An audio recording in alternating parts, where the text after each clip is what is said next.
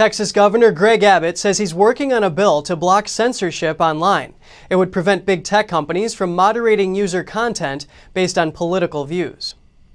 Texas State Senator Bryan Hughes is also working on the bill. He told WFAA it'll address unbalanced moderation of social media accounts, adding it'll give users a way to get back online if they're removed by tech companies like Facebook and Twitter, and that federal law allows the state to regulate this.